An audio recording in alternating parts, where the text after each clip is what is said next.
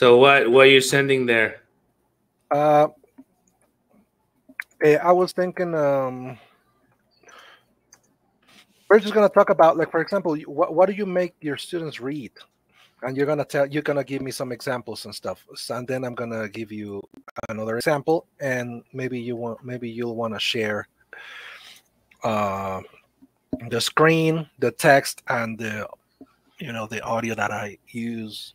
Or Okay. I was Okay. thinking of, All right. of we're already live. So Yes, we're already live. But hold on. Don't be scared. I'm just sharing this. All right, guys, good morning. Thank you very much for being here. Today's a beautiful day here where I live, and I know where Nissan lives too, you know. So we're just having some coffee and water. What are you drinking, Nissan? coffee, Coffee? I don't drink coffee. I'm too young for that, you right? know. But I'm drinking water, you know. So, I really enjoy being here, and I really thank everybody that's showing up there. So leave your comments here in the comment box so we can read them. All right.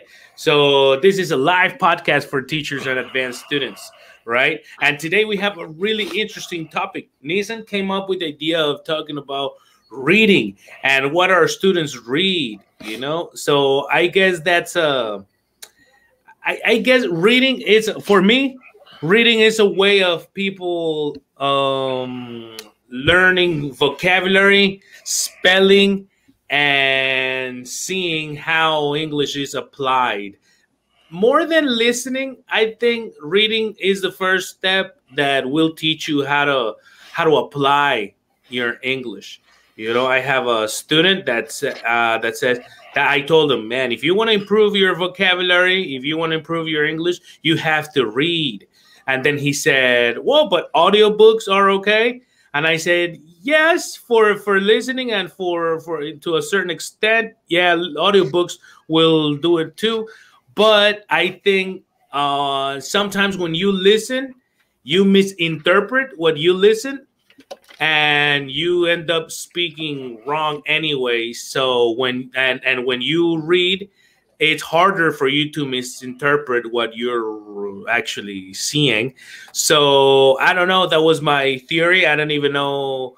I haven't even uh, thought about that really deeply, but I think I had a point. So what's your approach on that, Nissan? Good morning. Good morning, man. Thank you for having me. No, you make a great point. And when when I thought of the title, like, hey, we should talk about reading and fluency. The reason why I didn't say reading fluency, but reading and fluency, Right. is precisely because I thought of this usual situation where students ask, teacher, can reading help me become a fluent speaker? Like, Right. and and and that's what I wanted to Elaborate on. All right. a So little bit. But so first, I yeah. want to comment on what you said. I think audiobooks are important as long as you also have the text, because because of what you said. Like, you can misinterpret the sounds that you're receiving, and a way to help you learn vocabulary, improve your spelling, and also become aware of how the syntax is developing, is by seeing the text right in front of you. Because whether you're listening or actually trying to form sentences, even if it's a small conversation, when you're starting, uh, it's difficult for you to link the elements in order to form sentences, because by the time you're halfway through your sentence, you already forgot the first words you said. Right. You don't have a visual help, no? You don't have a visual guide. And i Right. think i think that's why audiobooks with the text, or even watching movies or sitcoms or whatever with subtitles help you a lot, because now you can see how the how language is being formed. I think audiobooks and any listening aid that you try to use will help you on intonation. That is true. Intonation will you will catch intonation by listening to the language. Yes, Mm. I agree. I agree to a certain point. However, I think like what you're saying is really important. Structuring your thoughts, structuring your ideas, and seeing how other people do it, and um, how other people express. I think that will help you. Okay, so you have a material there that you wanted to share or something. Yeah, I like to use short stories or poems, because some teachers recommend like books, but books, how many pages are we talking about? Mm, Like maybe perhaps it's too much input, and what you need to do is to take it slow, and not putting too much pressure on you, right? So short stories sometimes are, it can be a page, or it can be 5 or 6 pages, but they're more concise. easier to digest, right? Right. And and a way to kill two birds with one stone. This is like also trying to improve your conversational fluency Mm. while reading, is working with texts that emulate a conversational setting, Oh yes, of course, I agree. dialogues and conversations and stuff like that. So if you have if you have an audio source, it'll help you even more, because now if you have any questions about pronunciation or intonation or whatever, you can always refer to the audio source. So I usually try to select short stories uh, uh, that also have a YouTube video with somebody reading it, and Mm. perhaps even different people reading it, so you can become familiar with different accents or whatever. And Mm. Neil Gaiman is it's an author that I use often, because he has a bunch of YouTube videos where he reads his poems or he reads his short stories in front of an Oh. audience. Poems would be hard, no? Poems sometimes are hard, so I try to keep them like like the ones that are really short. And in this case, Bruce Holland Rogers, I also use it often.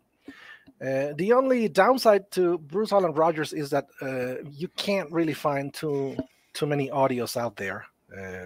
But he does have some But what is really. Wattpad? Is It's some website where you can find some free online books. You just have to create an oh, account or link it full with books? yeah. Ah, okay. I mean, I don't read that much, so I don't use it that much, but I use it for some Oh, start writing. That means that you material. can write a book here. Yeah, I think so. Yeah, I'm not that familiar with its features, but the Oh, one I sent you, it's one that I enjoy using, because this short story, Periwinkles. it's called Periwinkles, which is the little snails that you find in your garden. All right. It has some uh,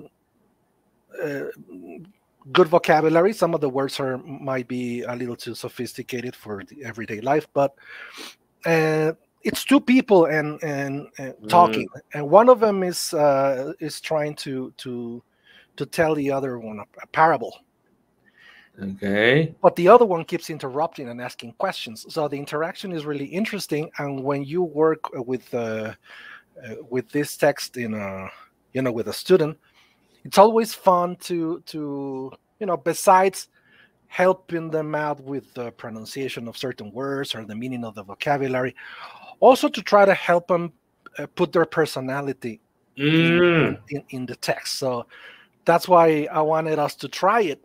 I wanted us to try it. I wanted us Like to, read it. yeah. Like Okay. you'll be a character, and I'll be the other character. So who am I? Number one, number two. Or Well, it's only two characters, right? yeah. So perhaps, yeah. Which Let do me you see. recommend?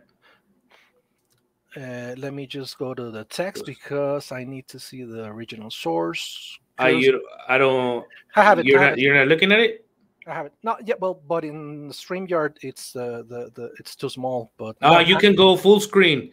Go to the bottom corner. Go to the bottom right corner, and you go full screen. I can tell. Oh, you learn something every day. Where is it though? Right, Right bottom corner, right bottom corner. or No, actually I bottom have, right corner. I have the chat. Maybe that option is only available to you because I have No, it is to you. Look, yeah. right bottom right. I have the chat and send. I don't have anywhere. No, okay. But not the whole page on the screen. Yeah. You know, right where the ticker is Oh, going right. I get it. by. I get it. Yeah, I have it now. Yeah, sure. Okay. We have a comment here. Let's read it before we start. Good morning. What would you recommend to a non-native speaker, which is reading something and you find a word or phrase you don't know or understand? To stop and find the meaning or to continue and look for it after reading? It's a good question. It's a great question. If I, yeah, as I've said before, if you're reading, in order to catch like the whole idea or the gist of the text, if it's a book, for example, some students like to read like Harry Potter. Yeah, you might want to continue and just maybe take notes of the words that you feel are really important to the content, because if you're stopping like every two sentences, it's going to take you forever. You could do that, but that's why I always recommend short readings. Like if you're dealing with a page or two, Mm. yes, I would go for stopping every time that you find a new word. Actually, that's the way I do it with students. Like Yeah, every word you don't understand, we'll pause right there. Like don't continue reading, just stop right there, because many people won't do that. Like maybe we'll just they'll just continue reading and just take the whole thing for granted and think that they understood everything, right. and they didn't. No. Right. What I did when I was learning, what I did was if I was reading a book, I might not stop on each vocabulary word and phrase. I would try to understand the whole thing. However, it was hard for me at times because, yeah, I lost information. I assumed I had understood, but really I hadn't. So it confused me. So I would go for what Neeson said. I would go for shorter readings and then try to understand every single word and every single phrase. However, if you think you are gonna read once and you got it, well, probably later. But I think you're gonna have to read it a couple of times, probably three times. First time to skim through it and detect some vocabulary. Boom, you write it down. Right. Second time, you go and actually read it and try to understand it in context. And then third time, just to make sure you understood it. So probably what you want to do is read an article at least three times. You know, that's what I do with my students, three times. Yes. Okay. Yes. Thank you, Edgar. So we have other comments. We Thank you, have Edgar. Brenda Thank Yanez. you. Good morning. I don't know what your comment is, Brenda. Brenda, but whatever your comment is, I love it. We appreciate it. We appreciate it. So, Maybe yeah. it's just a ghost comment. Okay, Edgar says thanks. Thank you, Edgar, for being there. Thank you, Edgar. All right. So wow, we're gonna go on and How's that? How does that proverb go? Assumption is the mother of all. mistakes. I was gonna go for a bad word, but The root of our evil. No, that's supposed to be money. No, I'm just butchering quotes here. All right, so yeah, let's do it, man. Let's have fun. This is the way I work with students. So I tell them, okay. and some words might be new to you because they are quite peculiar. I mean, I know that the first time I read it, like I didn't know like about four words. I went like, what the I hell is already detected one. Yeah, so in this case, it will be like emulating that teacher student interaction, I guess. So let me just go skim through it real quick. What's this word? Pious? Pious. Pious? Pious. What does pious mean? Hard to explain, but it means to be fearful of God. It's a religious term. Piadoso Okay. would be the Spanish word. Okay, I got it. I got it.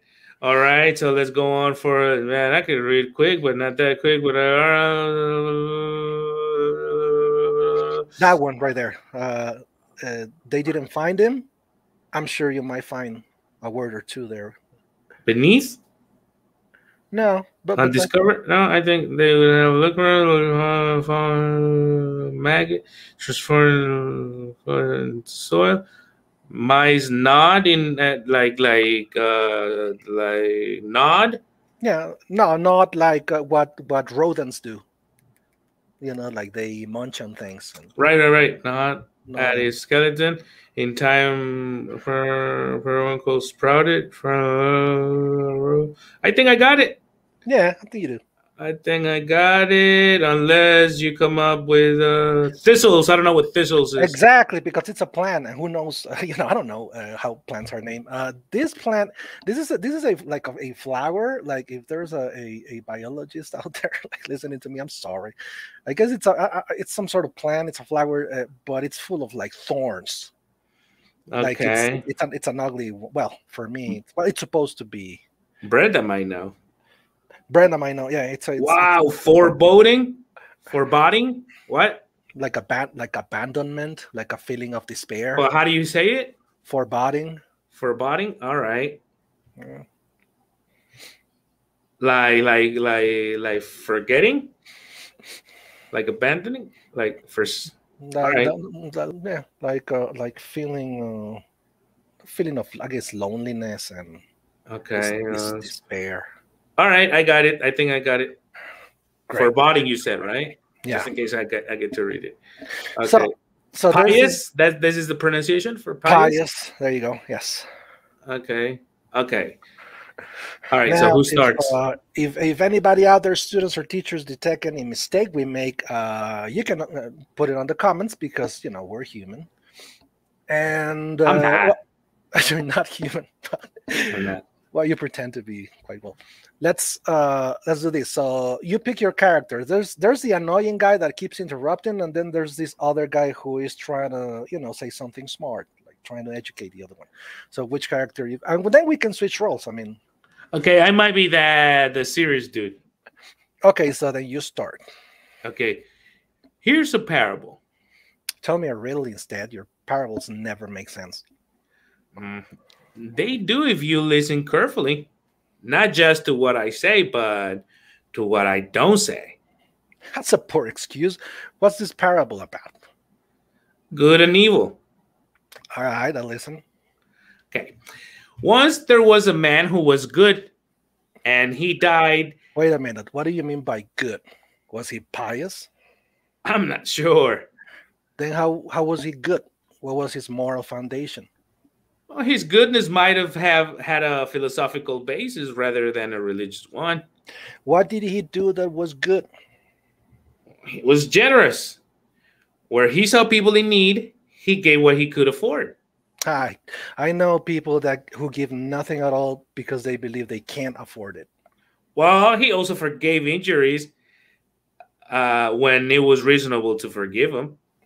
So turn the other cheek, but only when it's reasonable? Yes, if a stranger is stabbing your child, do you say at once, I forgive you? Do you offer up your other child? Of course not. Goodness isn't simple, but he was good. When he died, he happened to die alone in a forest. Wait, if he was good... Oh my God, I need my glasses.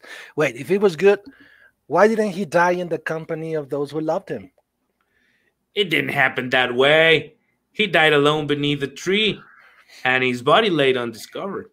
They would have looked for him. They didn't find him. Fallen leaves and his remains, moth and maggot transformed his clothes into soil. Mice gnawed at his skeleton. In time, periwinkles sprouted. From the earth that he had once been this good man, there arose 100 blue flowers. A traveler would come across that place and feel at peace. Perhaps. Now, at about the same time, there was about a man who was evil. And when he died, Evil how? the opposite of the first. Greedy. Yes. But evil. I suppose he might have been a rapist. Whose parable is this? I want specifics. He was evil and he happened to die alone in a forest. The same forest? Yes. How did he die? Was he stoned to death? Alone, I said. He should have been executed. It didn't happen that way. He died alone and his body laid undiscovered. You can bet that no one went looking for him. The worst tyrants have their admirers. In any case, no one found him. In time, the earth reclaimed him. Periwinkles sprouted. Not periwinkles. It should be thistles.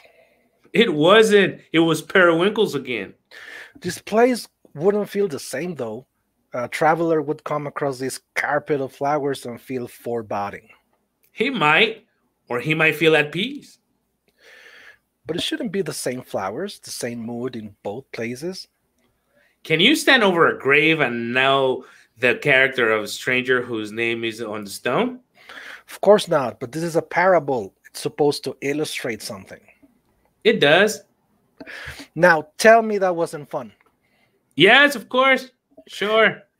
It's fun, right? And then after that, after you do that, then you can start discussing on the content. Like, hey, so what do you think that parable illustrates? What do you think that parable illustrates? What do I think it illustrates? Yeah, what are they talking about? What was the guy trying to comment on? All right. That everything happens for a reason. I don't know. Could Man, be. I'm not that bright for this. No, the thing is that the thing is that you were focused on reading, you know, of pull through reading, so you weren't too focused on the content. This always happens, but right. When you switch roles, you give the student the chance to now pay a little more attention to the content because they already went through the pronunciation details and the, you know. So you want to switch roles now? We could do that. So you can try to be the annoying guy. I mean, I know that's going to be really hard for you. Well, that might suit my personality a bit more, you know. But I did a good job being the serious dude. Yeah, yes, of course. Nisa needs glasses. yes. I'm actually supposed to wear them, but you know, I procrastinate. That's what I do. Okay. It says, I'm in Tlaxcala with my family, but here, happy to hear you. Thank you, Brenda. We're happy to be there with you and with We're your happy family. to have you. We're happy to have you. Okay, Edgar Cortina, I like it. It's a great thing to do with students and practice oral skills alone reading. Nice. Yes, I love it. Thank you. So as we switch roles, and now I try to be the smart ass, and Cam tries to be the annoying one. You guys can comment on what you think the parable illustrates. Like maybe you can give us an idea of what they're talking about. So let's do this. Okay, hold on. Okay, you got it. Okay, yeah, go ahead. All right. So here's a parable. Tell me a riddle instead. Your parables never make sense. They do if you listen carefully, not just to what I say, but to what I don't say. That's a poor excuse. What is this parable about? Good and evil. All right, I'll listen. Once there was a man who was good, and when he died... Wait a minute. What do you mean by good? Was he pious? I'm not sure. Then how was he good? What was his moral foundation? His goodness might have had a philosophical basis rather than a religious one. What did he do? What was good? He was generous where he saw people in need. He gave what he could afford. I know people who give nothing at all because they believe they can't afford it. Well, he also forgave injuries when it was reasonable to forgive them. So turn the other cheek, but only when it's reasonable. Yes, if a stranger is stabbing your child, do you say at once, I forgive you? Do you offer up your other child? Of course not. Goodness isn't simple, but he was good. And when he died, he happened to die alone in a forest. Wait, if he was good, why didn't he die in the company of those who loved him? It didn't happen that way. He died alone beneath a tree, and his body lay undiscovered. They would have looked for him. They didn't find him. Fallen leaves hid his remains. Moth and maggot transformed his clothes into soil. Mice gnawed at his skeleton. In time, periwinkles sprouted. From the earth that had once been this good man, there arose 100 blue flowers. A traveler would come across that place and feel at peace. Perhaps. Now, at about the same time, there was a man who was evil. And when he died, Evil how? the opposite of the first. Greedy? Yes. But evil, I suppose he might have been a rapist. Whose parable is this? I want specifics. He was evil, and he happened to die alone in a forest. The same forest? Yes. How did he die? Was he stoned to death? Alone, I said. He should have been executed. It didn't happen that way. He died alone, and his body lay undiscovered. You can bet that no one went looking for him. The worst tyrants have their admirers. In any case, no one found him. In time, the earth reclaimed him. Periwinkles sprouted. Not periwinkles. It should be thistles. It wasn't. It was periwinkles again. This place wouldn't feel the same, though. A traveler would come across this carpet of flowers and feeling foreboding. He might, or he might feel at peace. But it should be the same flowers, the same mood in both places. Can you stand over a grave and know the character of the stranger whose name is on the stone? Of course not, but this is a parable. It's supposed to illustrate something. It does, you little, Okay. So every time, like, and if it's a one-on-one, you switch roles, and it's interesting to see how if the student's having fun, they actually try to give a little bit of their personality to the character. And if it's a group class, you got 4, 5, 6 people, it's interesting when you pair them up to see how each person gives each line a different feeling, a different relish. It's an acting class too. Sort of, yeah. Because Edgar Cortina is asking, where can you find those readings? Is it a website? Yeah, well, I guess you can just Google Bruce Holland Roger short story, and you can find them in separate websites. That's how I've done it. But in this particular website, Wattpad, you can find the whole book, which has not only this story, but other amazing stories by this guy. You can click on the continue reading next part. No. The top left, where it says Bruce Holland Rogers short stories. Yes. You can click. Yeah, there you go. It has the bullfrog and his shadows. It's some sort of fable. The dead boy at your window. It says at your windows, but I think the original name is At Your Window. It's some sort of a creepy love story, which is really good. It's a little it's longer. It's longer than this one. Strange is a crazy story. Dinosaur is about a boy. Dinosaur, it's actually 3 paragraphs. Dinosaur is 3 paragraphs, so it's also really, really useful. So yeah, in this website you can find. Okay, maybe I have a question for you, bro. Of your. What of the 4 skills would you say you have worked more on? I think listening, because it was where it was the skill I found more difficult Mm. to get a hold on. Yeah, And what do you get from listening a lot? I think I don't know if we talked about this before, but for example, the the words that are pronounced clearly in any Right, accent right, are the content words, nouns and adjectives, verbs and adverbs. And when you're learning the language, you become pretty familiar with nouns and adjectives and verbs and adverbs, because that's the lists of vocabulary that you usually receive from books and teachers are full of those. But the function words, prepositions, pronouns, auxiliaries, all these connectors, uh, are, on one hand, they're tricky, and on the other hand, they are not always pronounced clearly. right, So maybe it's not your listening skill.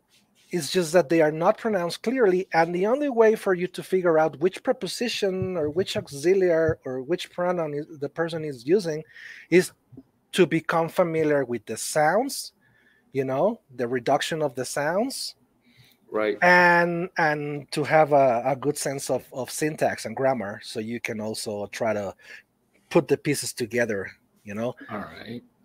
And So how has reading helped you, or how has reading enhanced the listening skill that you have practiced? uh precisely by being my visual guide on syntax, of for example, let me think of a practical example of this. uh when people say, um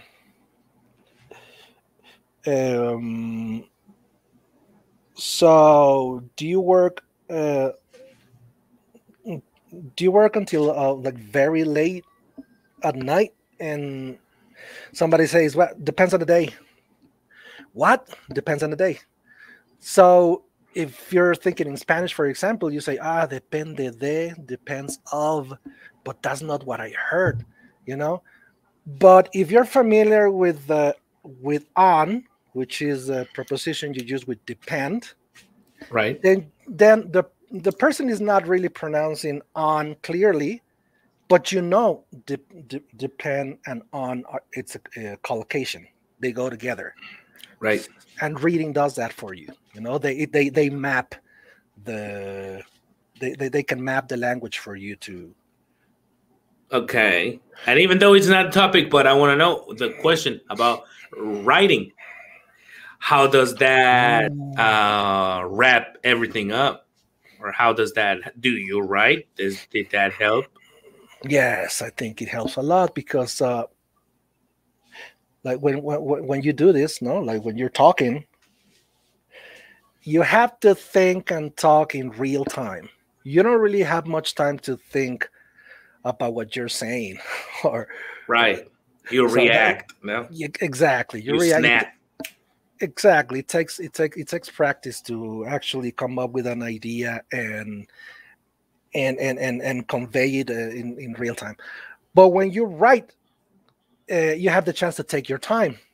You have the chance of choosing your words, and your syntax, and the Yeah. nuance that you want to give to your Right. discourse, right? So yeah, I think writing uh, So there you go. helps a There you lot go. All in right. in, All right. in, in, in what you said, in structuring your thoughts, Right. organizing your ideas, writing. Thinking. Thinking Yep, in yep, general. yep. So, and okay. And how about reading out loud? Is that different than reading silently? Well, I think if you're trying to work on your skills, all of them, like conversational skills and or pronunciation, whatever. I think that if you're going to read, you might as well read out loud. Okay. Because you need to because it's not just about absorbing the input. You have to produce the sounds. Now, if you're living in a country that is not an English speaking country, you're not going to have many opportunities to interact with people in the language that you're learning. So when are you going to be producing the sounds? Oh, I don't have anyone to talk to. Well, yeah, but you can't just sit there and wait for somebody to come along so you can practice the sounds and the words. You have to do it at least, sitting in your room with a And short how story. productive? I mean, this is a tricky question. I don't take it the wrong way. So, how productive would it be to read if you don't really know the intonation or the pronunciation? I mean, the right intonation or pronunciation. No, Because this is a question students have asked me. Like, I'm but taking it the wrong way, man. I'm out. I'm out of here. Why? How can you say that? no, but you know what I'm saying? Because I've had that Yeah. that question from students, and I say, "Oh, Yes. you have a point." Oh, yes, yes. That's why I always try to choose material that also has an audio Right. out there. Yeah, exactly. Like for example, this one that we used, uh, I use it with intermediate, advanced people that already have a good listening skills. But whenever I do it with, no, better said, uh, 65, 70% of the reading material I use has a YouTube video out there. All right.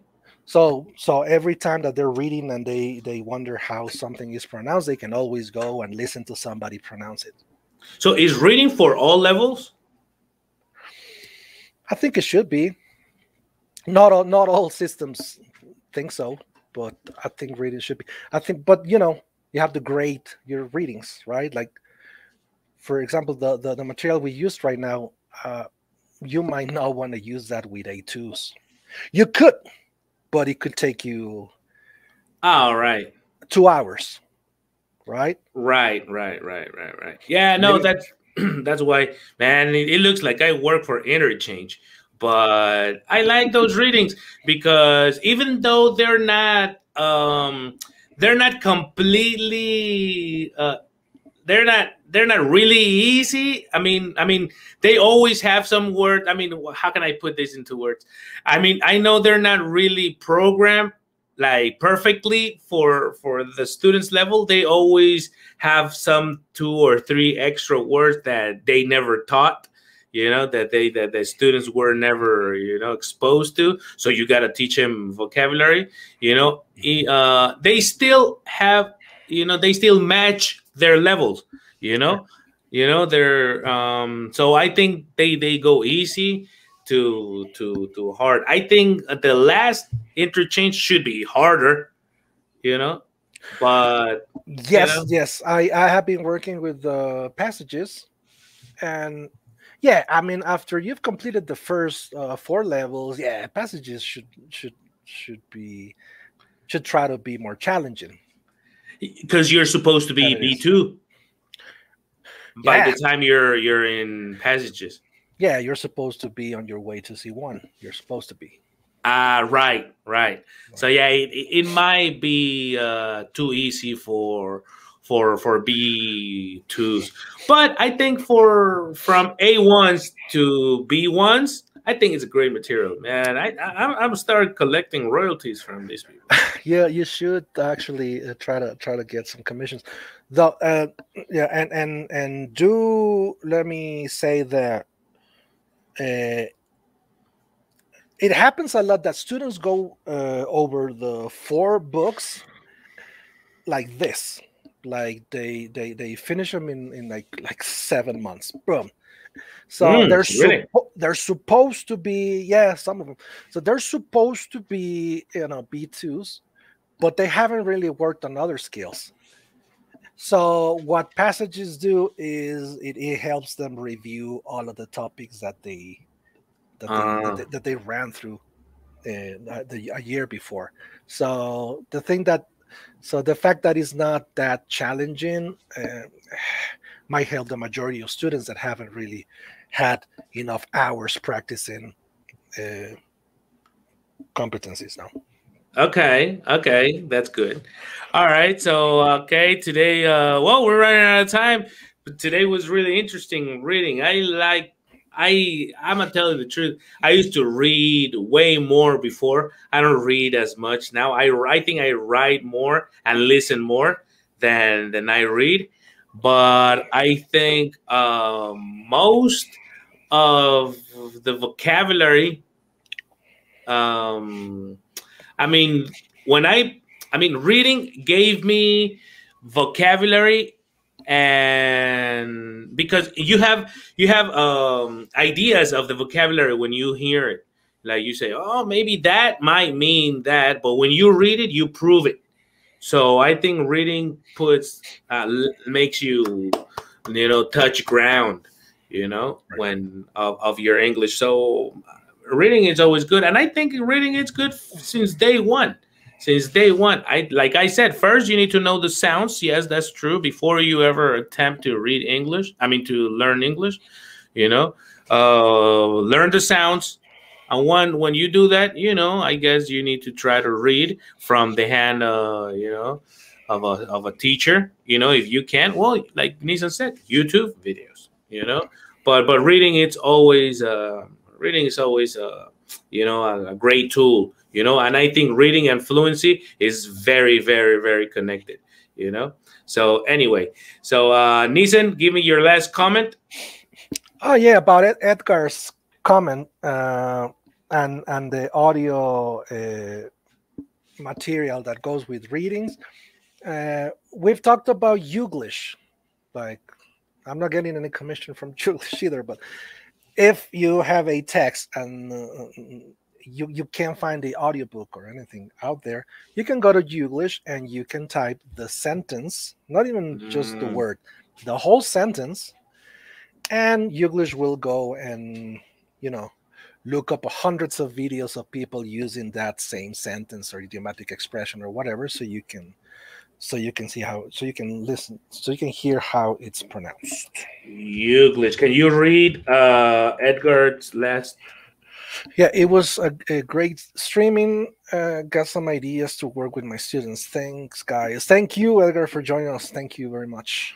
Okay, and Nissan was talking about Youglish. Yes. So cookies. Youglish is this. Youglish. No, like instead of English, you say Youglish. And that's great, man, because you look, for example, give me a sentence. Okay.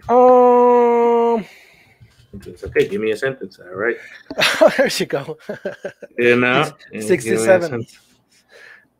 Scroll down and you'll find it's captioned. Can someone give me a first word? What's the first word of their sentence? And well, I'm not sharing audio, Coconut? but you are. Thanks, even better. All right. Oh, I am. Mm-hmm. All right. So he already said that. And if you scroll down, what? You can see it's the subtitles. It's captioned. So yeah, here. So you know exactly what they're saying.